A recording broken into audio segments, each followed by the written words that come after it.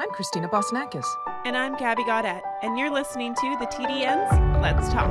Welcome to another edition of Let's Talk, and we have a very, very special guest, especially special to both of us, Christina, Hall of Famer Wayne Lukas. Obviously, most people who know me know that I'm a lifelong fan of Wayne's, and I love him dearly, and I've gotten to know him the last few years, so it's just been tremendous. But we're also going to be joined by his lovely wife, Laurie Lukas, who's equally wonderful and lovely and just all those good things. So this is an episode you really don't want to miss. You definitely don't want to miss it, and we hope all of you enjoy. Well, Wayne, first and foremost, congratulations on a remarkable day, another remarkable achievement with Secret Oath winning the Kentucky Oaks. But I also wanted to let our viewers know where we are filming this from today, which is the Derby Museum, and there's a phenomenal exhibit, Wayne, with some very... It makes me feel like I'm home. Well, you know, to that point, Wayne, I was so fortunate, and I'm so thankful to Wayne and to Laurie. They allowed me to go to their home to see the trophies in their home before they were moved to the Kentucky Derby Museum. And I got to tell you, Gabby, it was something, it was like a museum itself, first of all. It was out of this world. You could not even fully grasp how many trophies there were there, but also just the history that I was seeing, you know. And obviously, Wayne, you know, I've made it no secret. I've been your biggest fan from, you know, day one. I've always been your fan. I always tell we have a joke with Todd Pletcher. I always tell him, you know, whenever he does something really nice for me, I say, oh, do you know who my favorite trainer is? And he says, Wayne Lukas, like without missing a beat. But Wayne, you know, and that your trophy collection is just priceless.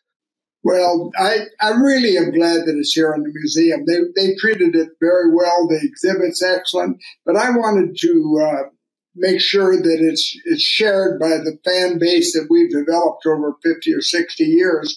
So it really has gotten a lot of exposure, and we're probably pretty proud of that as much as anything. Wayne, we just have to talk, you know, Gabby just alluded to Secret Oath's win. And of course, it meant so much, obviously, to you and to your family and to all of us, really, many of you who've been following you for many, many years. I know it brought a tear to my eye watching that whole thing. But just tell me a little bit about, I couldn't help but feel, obviously, you've won the big races before. That's not new. You won the Derby. You've won the Oaks.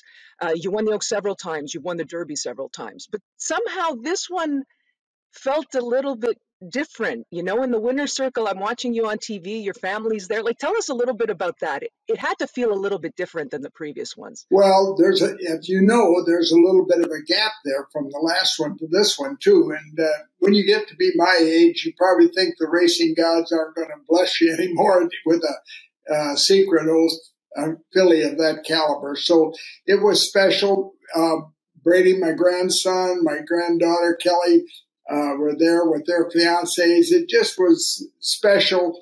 And I love doing them with Laurie, too. You know, it pulls us all together. These races become milestones in not only your career, but in your family. And so it was great to have us all there. And, you know, I said earlier that when you win the first one, if you are blessed enough to win more than one, when you win the first one, you feel pretty good about yourself. You get kind of puffed up and thinking, boy, I did, you know, something very special. When you win after that, you start to realize that you have put your clientele in a very, very special place. You have given them the opportunity to enjoy that and to be part of it. Something that a small breeder like Rob and Stacy Mitchell would probably be very, very remote. The odds are tremendous that they would never be in that position. And yet you have done it. You've put them there. And so it becomes special. And you think back, a minute you're walking across the track there to get to the trophy presentation, you're thinking, you know, I'm with my wife, my grandchildren are here, and Rob and Stacy Mitchell are going to experience something very special. Wayne, you talk about Rob and Stacy, and with such a talented horse, this is obviously not your first rodeo, but there have been really important decisions that have been made along the way, whether or not to run her in the Arkansas Derby or keep her against fillies after the performance in the Arkansas Derby with a poor trip, whether or not you run her in the Derby or the Oaks. And now we're on to the next step. And what do you do? Do you run in the Preakness? Do you not run in the Preakness? How much have you led those decisions, or how much have Rob and Stacy, how much input have they had in those decisions as well along the way? Well, we don't take any of this lightly. We analyze it top to bottom. In this particular filly, and with Rob and Stacy, we had some long conversations. We didn't make it overnight. Didn't come about very quickly. We felt that we had the best horse in the Arkansas Derby. I think that today. I mean, I thought she was clearly the best horse there. Given a different trip and a little bit more of racing luck, I think we'd have been fine right there. But having that behind us, it made it very easy to move on to the next step. We had no intention of running in the Kentucky Derby. Rob and Stacy did not want to subject her to a 20-horse field. As you know, Gabby, the 20-horse field is hard to overcome. But not always every horse gets the trip there for sure. So we didn't want to subject her to that. We were thinking Oaks all the way. So the Oaks came together, and we got it all back on track after probably a questionable ride in Arkansas, or trip more than ride. And then we're now on the right track, and we're headed to the Preakness. Has there, just a follow up to that, Wayne, has there been a situation along the way? I mean, I know you approach things, whether it be professionally or personally, with a lot of confidence. We know that. Oh, yeah. Has there been any moment along the way where you have kind of second-guessed yourself or second-guessed a decision, or has she given you confidence along the way? Surprisingly, she's carried the banner very well. After the Arkansas Derby, we could have stepped back and said, whoa, that wasn't a very good trip, and it was more of a tougher race than we had anticipated. But the next 2 days or so, I said, she's going to be just fine. And the nice part of it was we had a 5-week window to get to the Oaks. And that was very important in our decision. I told Rob and Stacy, given 5 weeks, I'll have her right on the money. I said, I'm not a bit concerned about that. Had it been 3 weeks or 2 weeks or something like that, it would have been probably a little bit more difficult to make the decision to run in the Oaks. But with 5 weeks, given 5 weeks, anytime you give us 5 weeks, we're going to be tough. Wayne, Gabby just said something which I find very interesting. She speaks about that confidence. And of course, you've always moved forward with that type of confidence. Sometimes, as we've discussed this before, sometimes with the media, it's not you that you're not second guessing yourself. Sometimes the voices, the outer voices, especially now with social media and that whole thing, sometimes the voices, the critics come out, whether they know or they don't know what's really going on, and they weigh in on these subjects. How does that make you feel? Has that changed from, let's say, 30 years ago to now, when you have those voices weighing in and they're saying things that are just in some instances just wrong? Well, I'll answer that 3 ways. Number one, if you think you can, you can. If you think you can't, you're probably right. The other thing is, believe it or not, I don't listen to those voices. I don't read them. I don't follow them. I don't listen to them. And I know that I love the fact that we're doing this and people can share our thoughts on the filly and the upcoming races. But frankly, I don't read them. First of all, I don't have that phone that I sit there 24 hours a day looking at. That flip phone doesn't do that. And so I don't read them. I don't let any outside influence affect what we're going to do. My coaching background from years ago, I thought long ago to be thick-skinned. So every once in a while, somebody will say, well, they so-and-so said this or that. It doesn't affect me at all. I saw an interview a couple weeks, or I guess it was a week ago before the Oaks, and someone brought up your poem, and I think alluded, sorry? One of them or all of them or the most recent one about running out of time. Oh yeah.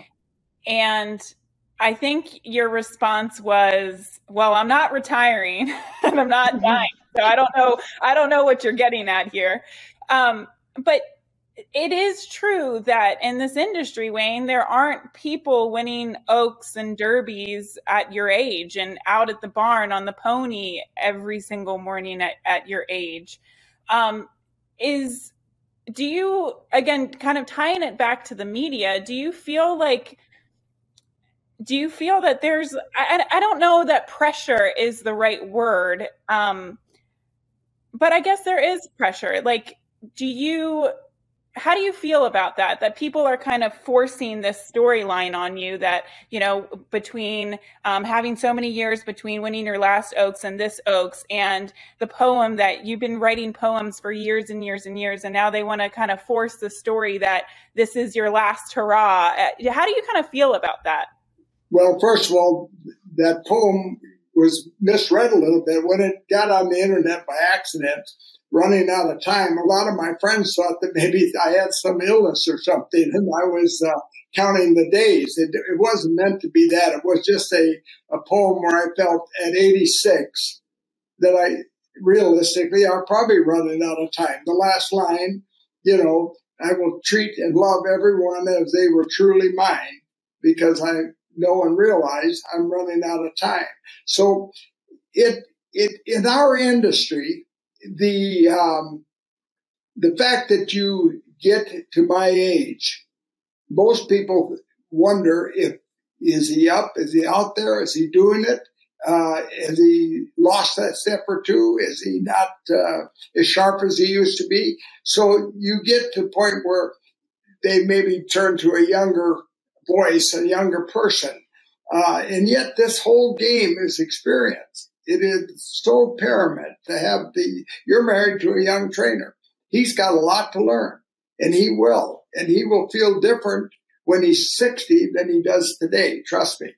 And you learn by experience. There's nobody out there helping any of the younger guys that, trying to get him, move forward or teaching. So you think that maybe the public is, or at least the media is trying to retire you.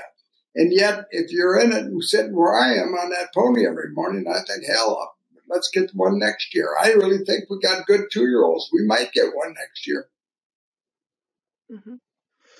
Well, Wayne, that makes me think of something, two things actually, and I'll start with the first. As you know, my husband is a horseman as well. And I've spoken with Gabby about this, that as a horseman, sometimes horsemen don't really, and horse people in general, but I find horsemen specifically, don't really want to touch on any type of, I'll give you an example. Again, my husband's a farrier. So he doesn't want any idea or thought out there or talk about any physicality, any issue with him.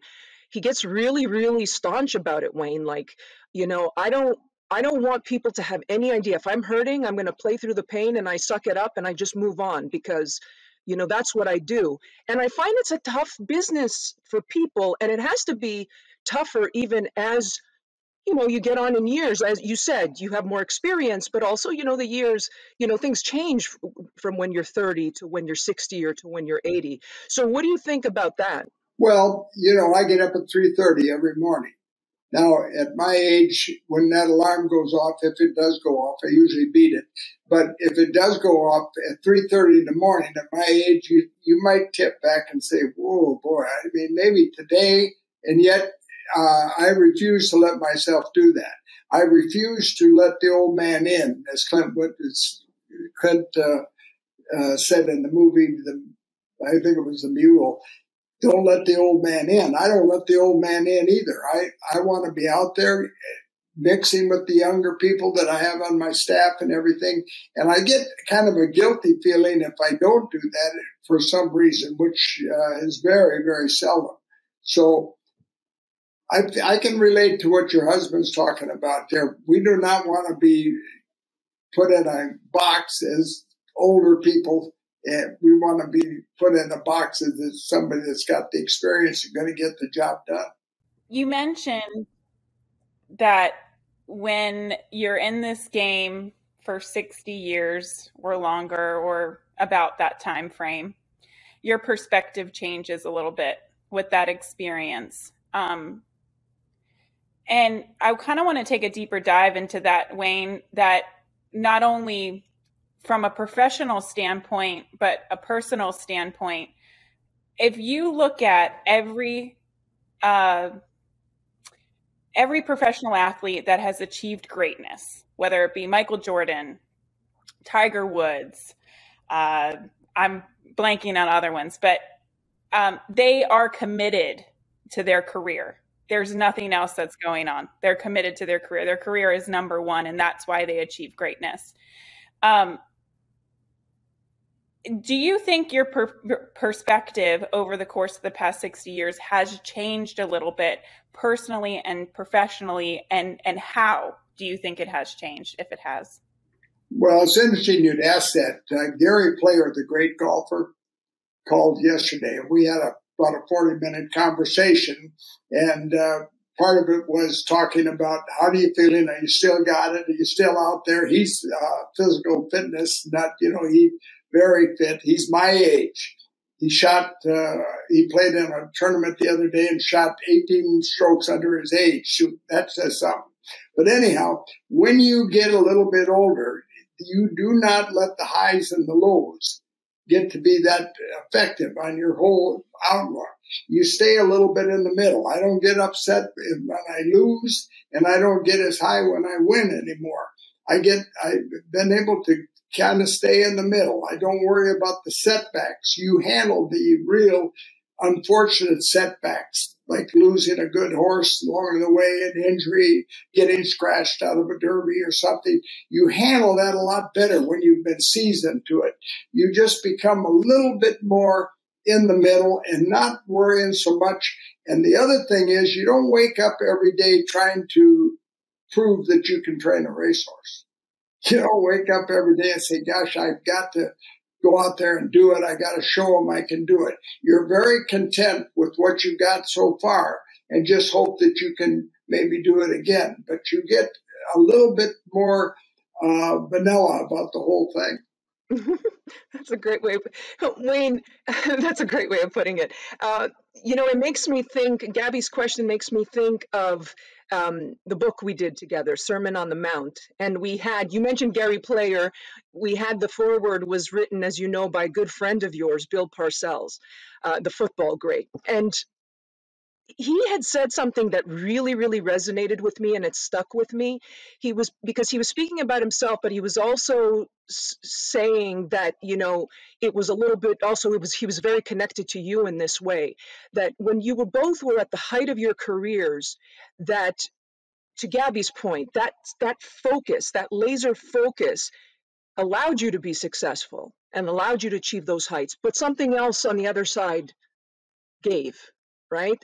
There's a price you pay to a degree, that when you focus like that on one thing, something else might drop.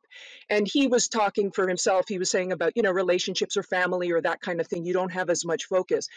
How do you think, first of all, what's your take on that? And secondly, how do you think, has that changed for you over the course of the last 20, 30, 40, 50 years? We're so alike. We're both wired that way. But the thing that happens is when you're successful, you breed success. And if you got that drive and that competitive spirit, and like Bill said, it's always one more Super Bowl, one more this, one more that. And that's how I catch myself too. I didn't hardly get the filly cooled out. And I was thinking, I wonder if Summer Promise and a couple other fillies I got, Naughty Gal, can maybe get there next year. I'm already thinking about next year's Oaks, and that's the way we react. And I think that you got to be intense. And what he said about that intense, giving up a lot of other things, it does. Marriages, in a relationship with your family. I'm just now really getting to know my grandchildren. I, really know them. And you give up a lot if you're in that arena, such as Bill and Gary Player and people like that. They know the difference. Was it a decision that you made, though, Wayne, or was it just kind of you didn't? It wasn't this or that. It wasn't that. Oh, I'm focusing on like a work-life balance. I'm thinking about, or was it just there was no other option? You're just dialed in. You want to win the Derby. You want to win derbies. You want to win Oaks. You want to be at the best. It just happens. I don't know how I could stop it. It just comes natural. That's the first thing I think of, and I do it on the third race on Wednesday too. I maybe am competitive to a fault. I really, really enjoy the competition, but I really enjoy it in the main arena, taking on these young guys. I love it. Well, okay, so that's a great point because you have this innate competitiveness in your DNA. There's no other way about you. That's your constitution. There have been many years that went from your last Kentucky Oaks win to this Kentucky Oaks win. In that period of time, Wayne, I mean, you've won big races in between. You've had some nice horses and allowance horses and really not impressive maiden races. But you, like you said, you weren't at that level. How much did it upset you? Like, what were the emotions that you felt during that time frame? I guess I think searching for it, going through that journey, just fuels the fire. I never really stopped, I don't think, trying to get there. I mean, there was a gap of some years, but of course, like you pointed out, we've had other wins and everything too. But the ones you want on your resume are the Kentucky Derby, the Breeders' Cups, or the Oaks. Those are the ones that when they roll around in April, you start thinking, gosh, I'd like to be in there this year, or I'm going to be in there this year. But I think the competitive spirit I never thought weakened on that one iota. Wayne, I wanted to pivot a little bit off of that. I mentioned Dallas Stewart a little bit earlier, and obviously you are so associated with many of the people who worked with you. In fact, we had Kieran McLaughlin on our last podcast, and he had the most wonderful things to say about you. So he spoke so highly that you had such an impact on his life. And I had spoken to Dallas prior to us writing the book. And one thing that he said to me that stayed with me was this. He made it a point to say that even though you are very much self-assured, like you know what you want to do, you know how you want to proceed, you have a very good sense of the direction you want to go into. However, you will also take a moment to listen when one of your staff, the people that work with you, Dallas said, if you give him if you talk to him and you say, you know what, I think you should do this, and this is my explanation for why you should do this, that you will consider it. And you may still end up doing what you were going to do originally, but you also may sometimes adjust a little bit based on that. And I think that really resonated with me. If you could tell us a little bit about that, just the importance of, taking that input from the people who surround you. First of all, nobody in thoroughbred racing is teaching very much. We don't have very many young guys, older fellows that are, trying to share. It's such a competitive industry with such high dollars involved with it that nobody is sharing anything. You take a football coach like Nick Saban or somebody that's very successful, he will get up to the blackboard and hold a clinic and share everything that he does. There's nobody doing that in racing. In our organization, we say we're going to have 5 minutes of democracy in the morning, and then the czar will take over.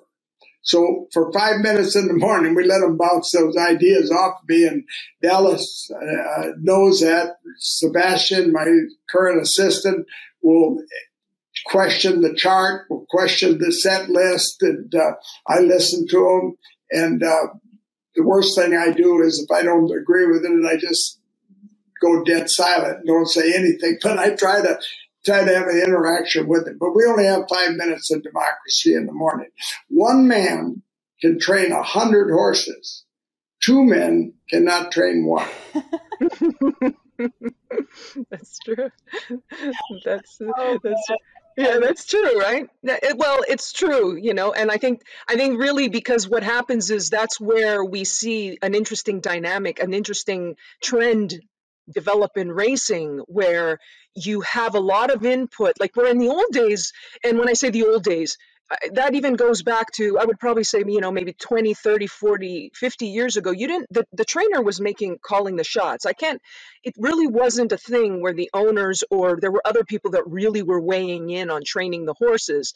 But Wayne, now it seems like there's a lot more input coming in from racing managers, from owners. It's not just the trainer anymore, right? Sometimes even agents. We try to ignore the racing managers. We're very polite about the owners' input. We're real polite about that. We're very polite. But what happens is, in my particular case, I hired some really sharp young guys that were absolutely going to be successful, whether they were in our program or meant to be at any time. They were guys that you could really, really depend on. And when they came with suggestions, Jeff included, my son, Todd Pletcher, Dallas Stewart, Mike Baker, Karen McLaughlin, they all had pretty good sound ideas. And I was able to step back and let them do this and do that. And if you want to know the truth, probably for 20 or 30 years, they carried me on their shoulders. They were really sharp young guys that I knew when they got out. I knew the minute Todd hung his own shingle out and Dallas hung his out and Karen hung his out, I knew here they come. They're going to get tough and they're going to start beating us too. You mentioned your assistants, and Wayne, my dad was a longtime horse trainer in the Mid-Atlantic, and we had good help, we had bad help. He would tell me stories along the way, but there were kind of like a top 3 of big no-nos. If you did this, you're not coming back.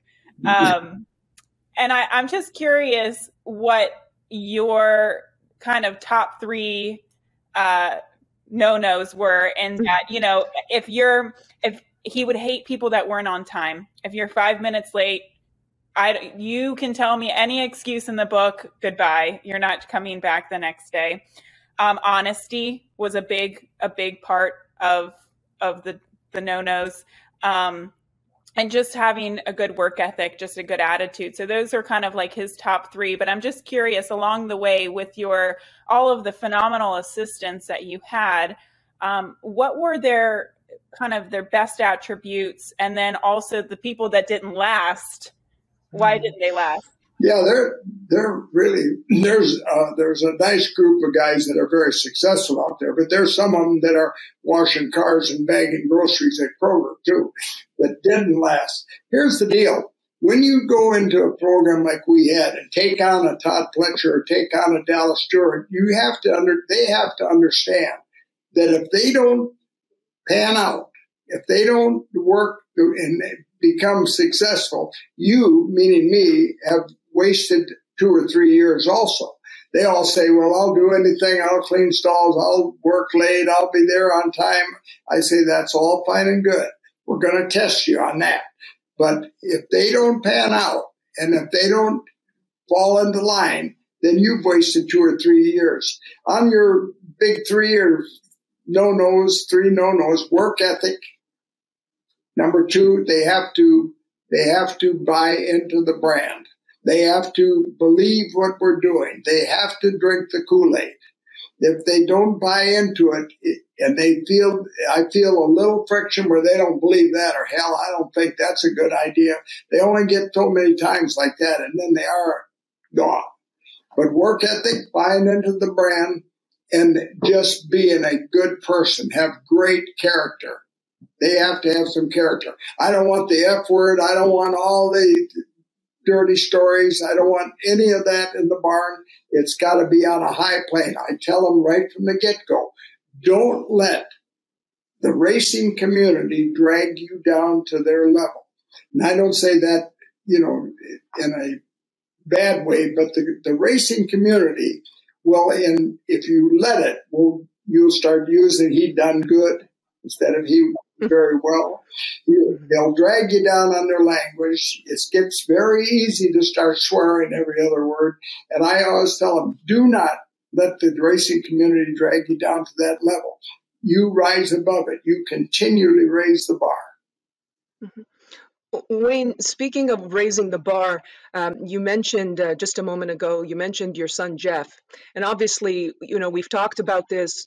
We've heard you talk about this, how important he was to your organization. Again, we just had Kieran on and he talked about Jeff and just what kind of superstar he was and just tremendous, just a tremendous trainer in his own right.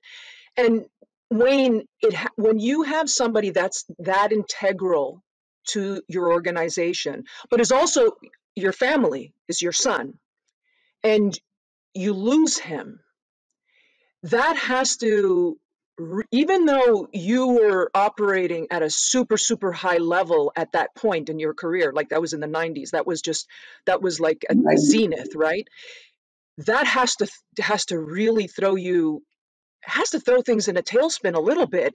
How do you right the ship? I know you had told a story, maybe you could repeat the story for Gabby and our viewers as well, about Randy Bradshaw and how he stepped up, but how do you right the ship when something that big hits you? Well, that was a difficult time. And of course, the reaction in the barn was that Tabasco Cat was a bad horse. So the first thing we tried to fix is that we decided that we were going to make Tabasco Cat as good as we could. The Hollywood Indy would have bet if he'd have won the Kentucky Derby, then gone on to win the Preakness and the Belmont. He won 2 out of 3, but if he'd have won that, they could make a Hollywood movie out of the whole deal. But what happens is, when that happened, I reached out and adopted those guys we're talking about. I became closer to them. I depended more on them. I spent all of the time that Jeff was in a coma. I would go to the barn at 4 a.m. and then straight to the intensive care unit, and hoping that was the day when he would come out of the coma. The thing that was everybody stepped up. Randy Bradshaw had his own division, had 30, 40 horses right across from me. He turned it over to his assistant, come over and ran mine for those 30 or 40 days. And that's the way everybody stepped up. Dallas was really tight, and Todd was very tight to Jeff. And all of them just picked up the slack. But personally, I looked at them all like they were all family, and they still are. I adopted every one of them at that moment.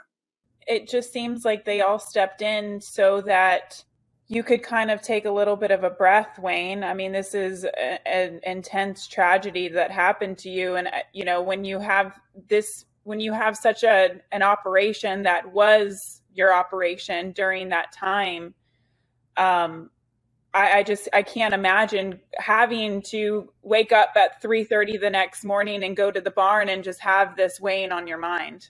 On the other hand, we won the national title for races won. We won it for stakes won. We won it for money won that year.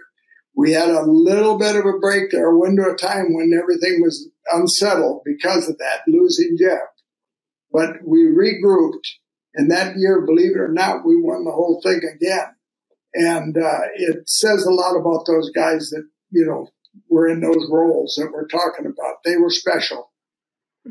But Wayne, it also, I think, says a lot about you too, because even just now, like, you're not a glass half empty guy. You're definitely a guy that's a glass, like a glass half full or mostly full kind of person. You always seem to move from the positive. You always seem to move in that direction rather than the negative. Don't you think that also filters down to the whole operation?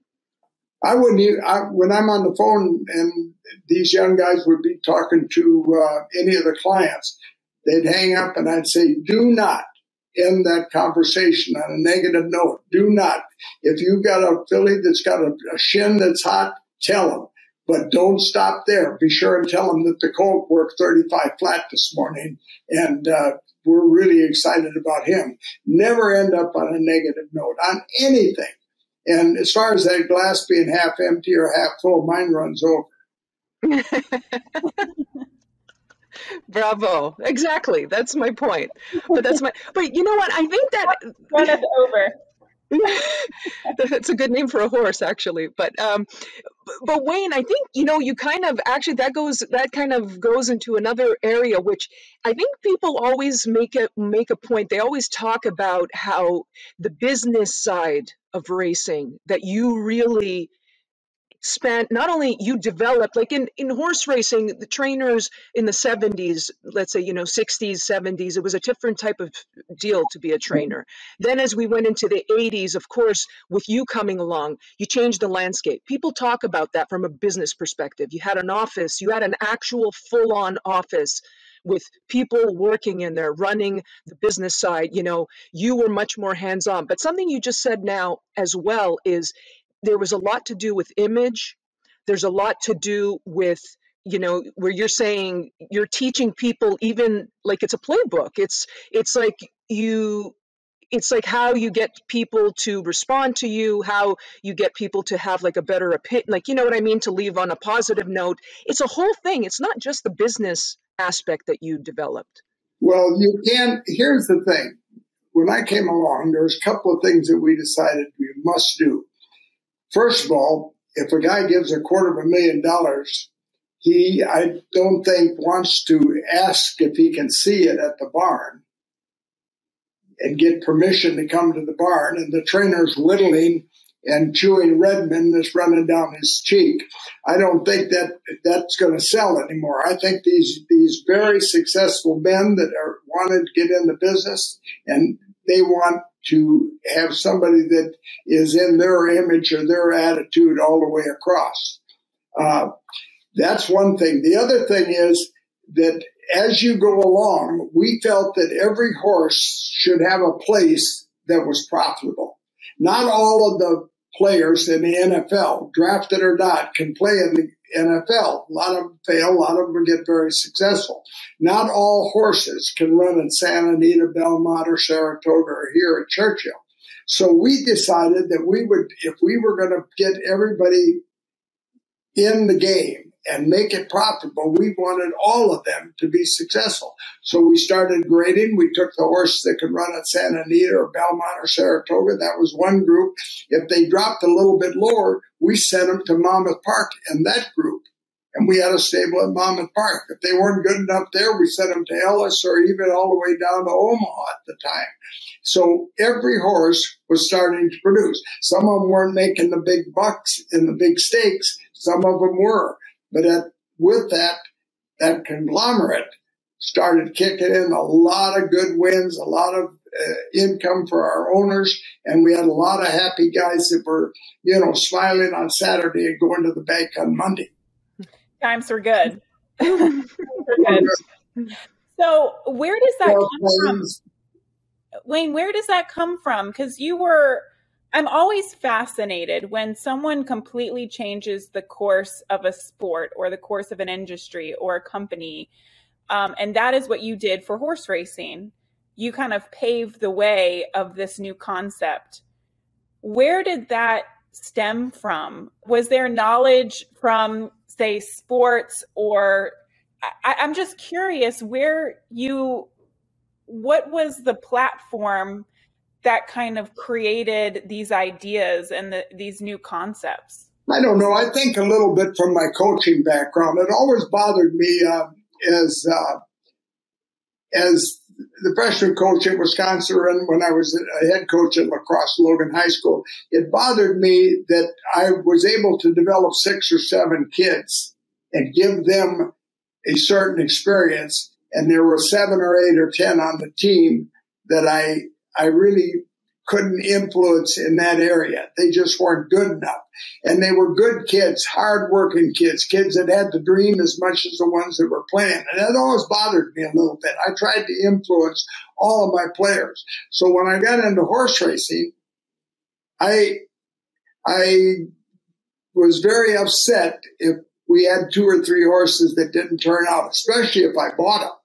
And I wanted to make every one of them profitable. I'll tell you a cute story.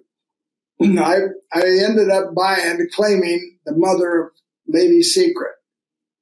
And $35,000, I bought her privately after a race, which she ran at Atlantic City. And I got her eventually, and when the career was over, I wanted to breed her to one of my favorite horses, Secretariat. Now, I thought that was a marriage in heaven. This wonderful filly being bred to Secretariat. When the foal came in Oklahoma in the paddock, my little ranch in Oklahoma, and I first went out there to see it, I was sick. I was sick. This ratty little skinny thing. How could Secretariat have a daughter that didn't have any more substance than this one?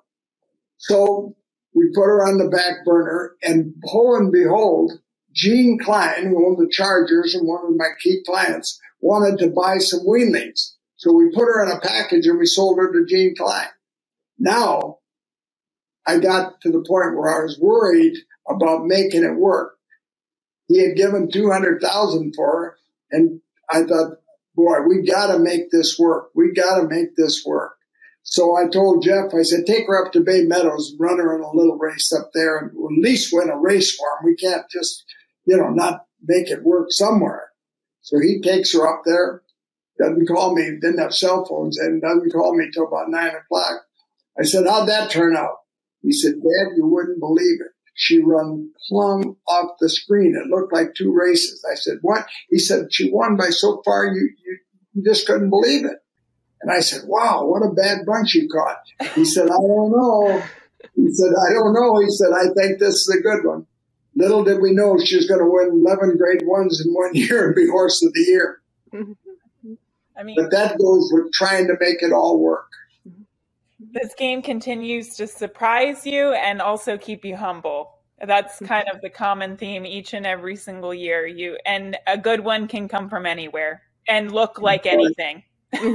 That's true. That's true. We just saw it. We just witnessed it in its finest form. Yep.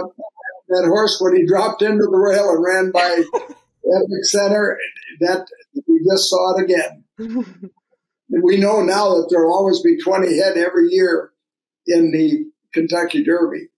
I apologize to Steve Aston, said, I know I cost you the Kentucky Derby by scratching that horse in. And now here I'm sitting here trying to beat him in the Preakness. I'm beating up on him. Exactly. Break from our conversation with Laurie Lukas to thank our sponsors, including Healthnetics. All guests today will receive a premium CBD gift set from Healthnetics. For everyday aches and pains and an overall sense of calm, try Healthnetics CBD. All Healthnetics products are all natural, made in the USA, and are THC-free. Healthnetics products come with a 100% money-back guarantee. Go to healthnetics.com and use that promo code TDN for 25% off. We'll be right back after these messages.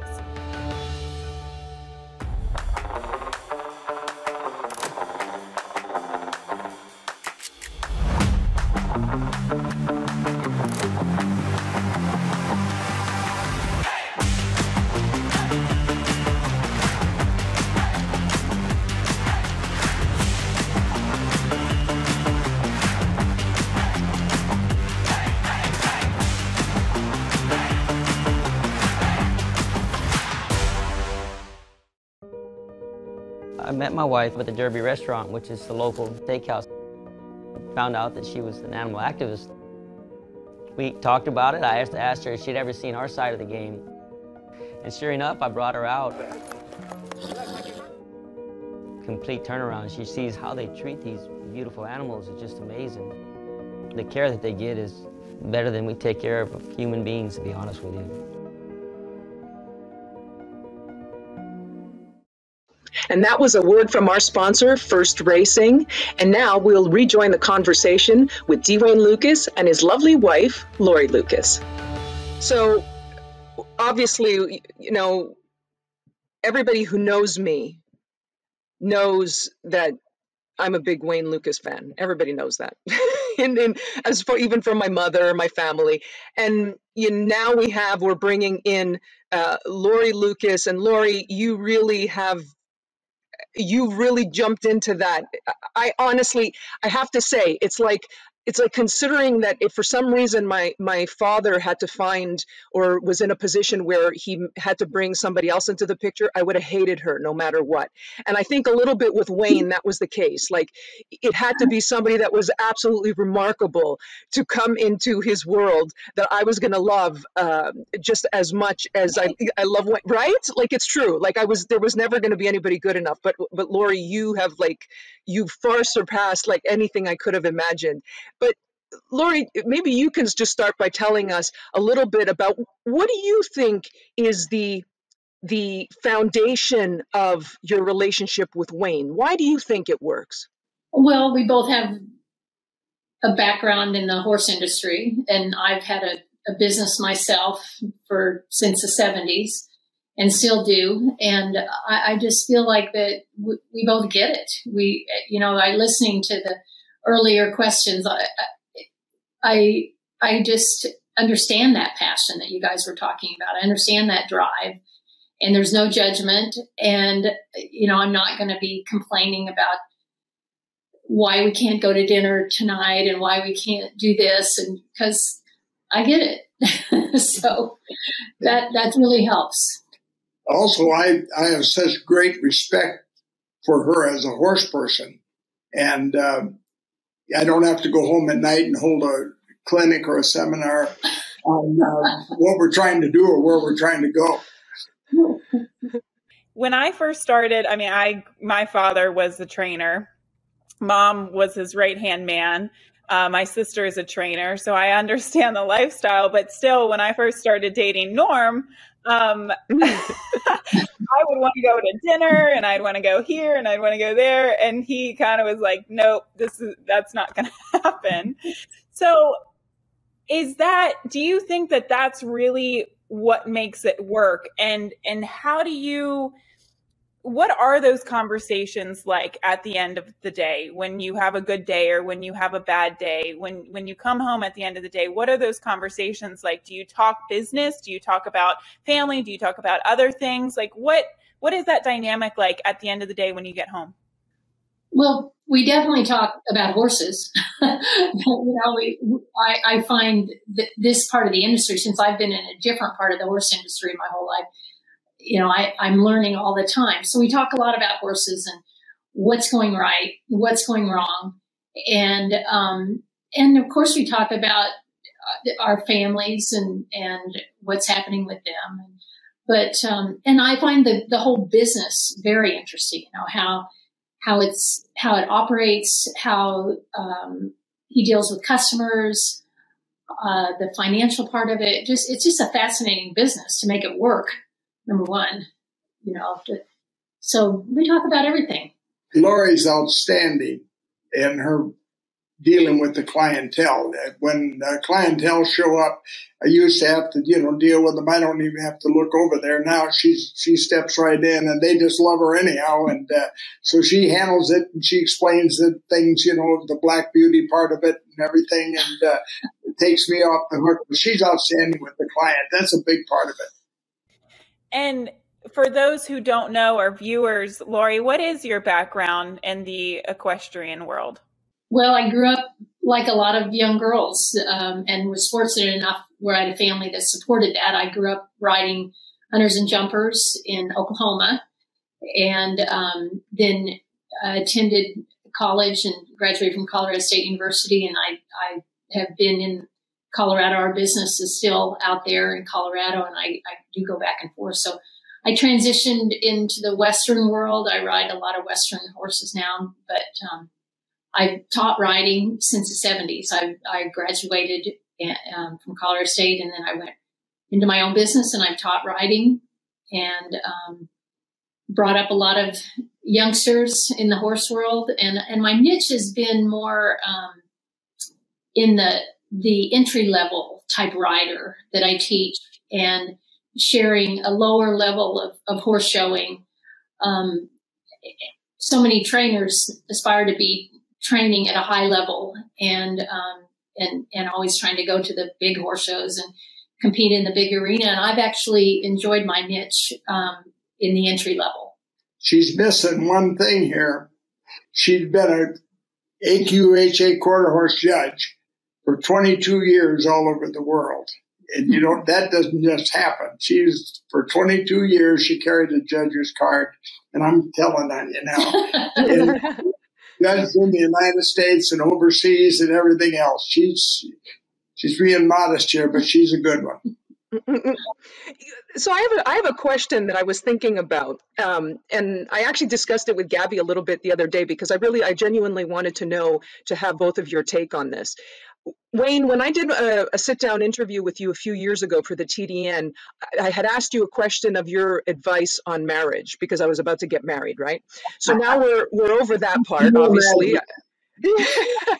So we moved past that part, and now we've been married for several years. And I have a question in that what Laurie was just explaining too. Laurie, you came into this marriage, you had your own thing.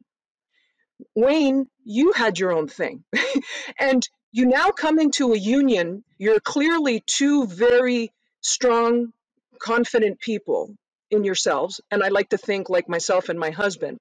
And how do you make that when you have two people that basically have their own, their own investments, their own assets, they basically have a life before you came together? How do you make that work? And how do you make it work smoothly?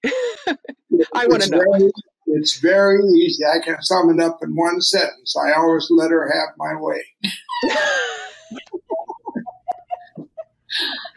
When he said it was very easy, I was wondering where he was going with that. No, I knew it wasn't going to be that easy. I always let her have my way, and that makes it work. Somebody's got to give and take, but I think that. Funny you say that, because a couple asked me today about being married, and what my advice was. I think that you can't get complacent, and you can't get comfortable. Don't get too comfortable. Tell your wife you love her every day, or else somebody else will. That is a good quote. That is good. We met late in life, and that was good. Both of us had not had the best goes in relationships before, so we've had lots of experience and setbacks. And I'm in my 70s, he's in his 80s, and so we've got to figure it out. Neither one of us ever thought that we would, get into a relationship again. And yet it has really worked, and she does so many things that make it easy for me to do what I'm doing lately. And it really is a special relationship. Mm-hmm. I wanted to ask you this earlier, Wayne, too, and I never really had the opportunity to, but I feel that me personally, if I have a stressful week and I have time, my outlet is I love to paint and draw. That's my outlet. You and I were speaking about this several weeks ago in Arkansas, too. How your love of not only writing poetry, but reading poetry as well. For both of you, I guess this question, both of you can answer this. This is a all-consuming lifestyle that we live. And I'm curious what those outlets are for both of you. Wayne, is it the poetry? Is it reading and writing? Is it, passing information on to the next generation? What are those outlets for you both? Well, I like to gamble. I was going to say that. I like to that works too. I'll tell you what, I like to go to the casino and gamble. And Laurie, she's not too high on that, and she doesn't like to do it, and she goes along with it. But I find that if I'm playing on a slot machine, for example, it blocks out all of the things that are going on around me. People that play on slot machines, you could set fire to the casino behind them, and they're so intent they don't even know it. But I block out everything, and playing, winning or losing is not that important to me. And I do win once in a while, and I lose a lot. Laurie keeps score. I do not. I've tried to get her to, sit next to me, but that is never going to happen. But one of the outlets that I find is if I can get involved with a young person in some way, I like to try to influence those kids. I'm talking about 9, 10-year-olds.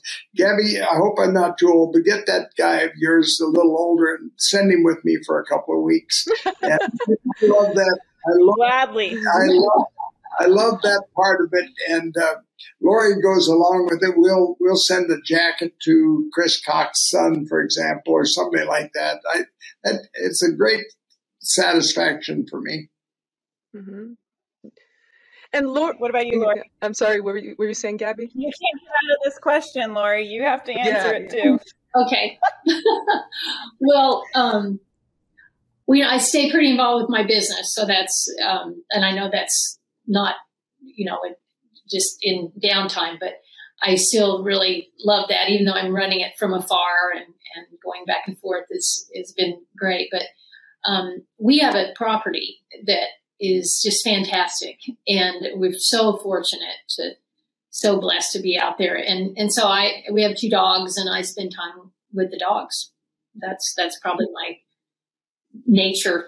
I'm a little addicted to nature. We live in a log cabin in 5 acres of woods. I mean, heavy woods, dense woods. She's figured out how to wind and walk through it all and take the dogs. I don't even attempt it, but we seem isolated out there, and yet we're pretty close to Louisville. But it's been fortunate that we found this log cabin, and we got a guest cabin if you need to come in sometime. Oh, okay.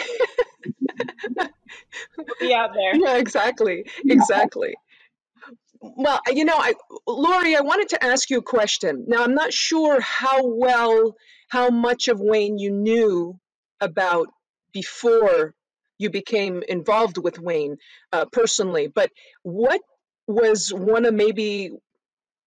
I don't know if the surprise is a good word, but what was one of the things, or maybe one of the biggest surprises you had when you actually got to know Wayne versus you seeing D. Wayne Lukas, just seeing the image of D. Wayne Lukas? Do you know what I mean? Was there anything that you found that was a surprise to you? Oh, yeah. Well, when I met him, it was just a chance meeting, and I was just not super impressed. I thought he was really full of himself, and I mean, I've known of him for years and years, like everyone else, but I just thought, he's a cowboy, and he has a bit of an ego, and so but then the first time we actually had a conversation on the phone, it was a totally different deal. He has so much depth. The conversations were fascinating.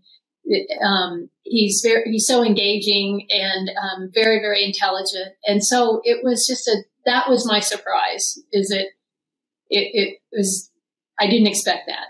Mm-hmm. Mm-hmm. That's a great answer. Mm-hmm. Well, because it just goes to show you that, what Wayne was saying about the brand, there's a level of that's Wayne Lukas. That's the Wayne Lukas we know and we love, right? But there's a level of that's the brand, like the person, obviously. That's why we wanted to do this really with both of you as well, is because I think sometimes, yes, I always tell the story that when I first met Wayne Lukas, I was at Saratoga. I think it was in like 1991 or something. I can't even remember. It was that long ago. I was a teenager. And I walked up to him after, Wayne, you had just won a race. You won a graded stake. And I basically walk up to you for your autograph. And I actually was too afraid to come up to you. People who know me are like, what? You were like intimidated? Like, no. I was intimidated to go up to you. So my cousin kind of orchestrates it. I come up to you to get your autograph. And you were just like so, there weren't any cameras or anything, but you were just so, you were wonderful. You were very charismatic, and you were very nice, and you were very polite. And I always tell people, and I think I've told you, Wayne, this is that I would have been honestly broken. I would have been so gutted if you had been mean to me, or you had dismissed me, or you had been rude. Like, it would have really gutted me, because you were such a big idol of mine.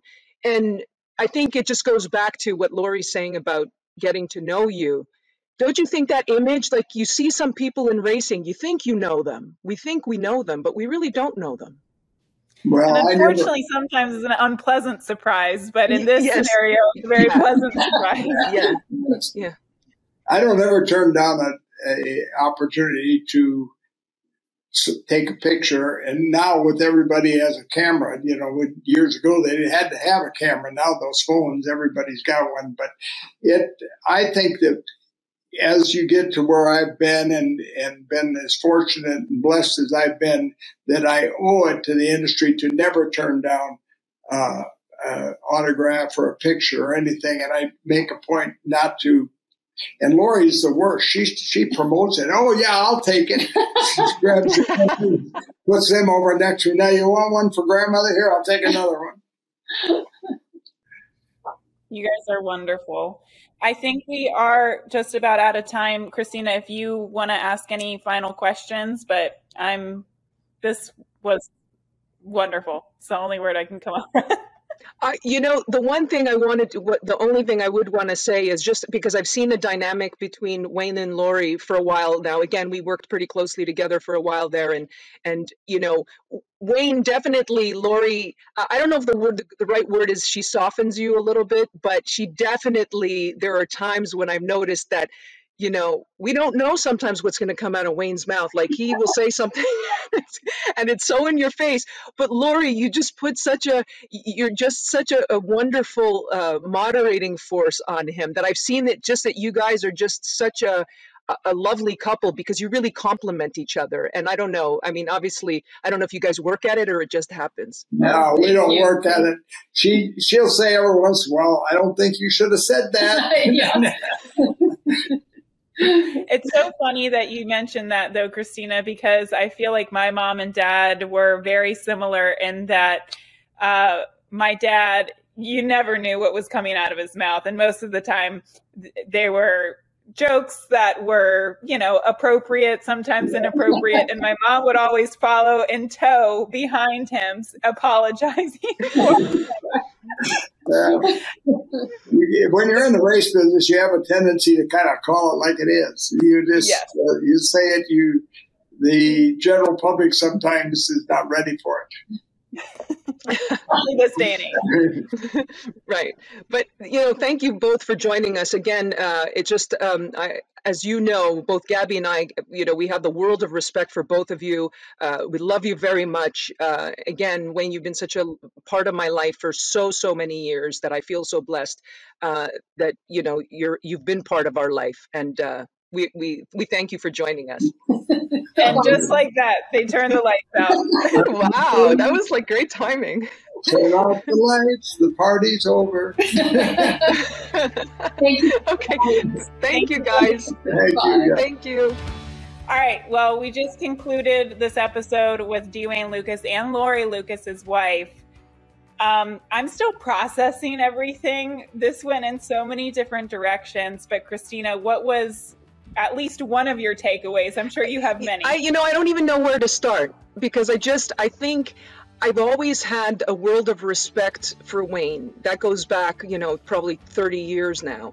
And we talked a little bit about Winning Colors, and that's really the era that I got involved in horse racing. And I really started watching was in the 80s. And Wayne was just, at the zenith at that point in his career. But what I've really gotten to appreciate, that I think is reflected in this podcast, Gabby, is the man. He really is. There's an image of him that everybody sees. That's true. That's part of him.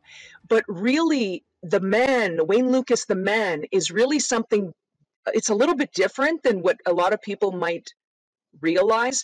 And he's a wonderful, not only is he a charismatic man, and he's very obviously he's very clever, and he's very intelligent, and he's all of those things, but really I just adore him. He has really such a good heart. His heart is in the right place, and I really enjoyed this call.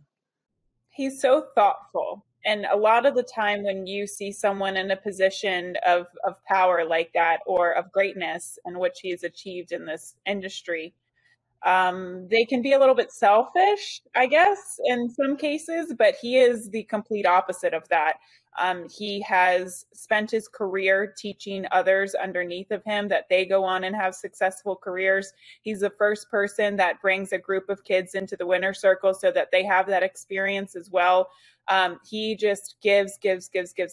And it was such a pleasure to have him on and just get to know, like you said, the man a little bit more. We know all of that he's achieved in horse racing. We're sitting in the Kentucky Derby. I'm sitting in the Kentucky Derby Museum, and there's a whole room for him and his trophies. We know that what he's achieved, but what we don't really know is the man. And I'm just so thrilled to have that opportunity today to kind of take a deep dive into that aspect of him.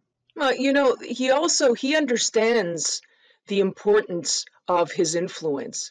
And he's been a guy that's really understood the importance of his influence for a very long time. And I wish, honestly, a lot of other people might have understood that and might have give it as much importance as Wayne does, because he really feels it's not only a privilege, but it's also something that it's incumbent on him to basically guide the next generation, or to be that type of influence. And you mentioned the Kentucky Derby Museum. If you haven't gone to the museum to see the exhibit, you really got to go. I mean, the trophies, again, the history, the magnitude of it is just really out of this world. You'll really appreciate it. If you're a Wayne Lukas fan, you definitely want to go to the Derby Museum and pick up a copy and pick up a copy of Sermon of the Mount in the Derby Museum a gift shop too. Oh, Christina, this was an absolute pleasure. I feel like every single episode we do, it just gets better and better and better. And this was just at the top of the list for me, just because of how much I adore Wayne Lukas and appreciate the time that he has given us throughout the years. Well, and I think that, to your point, Gabby, so many people love Wayne Lukas, and I think so many people will appreciate this show. So you really, you got to check this one out, because there's something for everybody in here. All right. Thanks for watching another episode of Let's Talk.